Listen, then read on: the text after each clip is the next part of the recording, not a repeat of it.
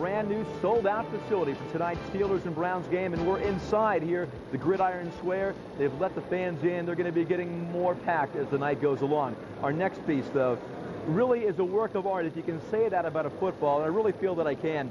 The way this one has been designed is amazing craftsmanship. It has a raised embossed design in many areas, and then an etched engraved design as well to truly bring out the beauty of this opening night photo ball.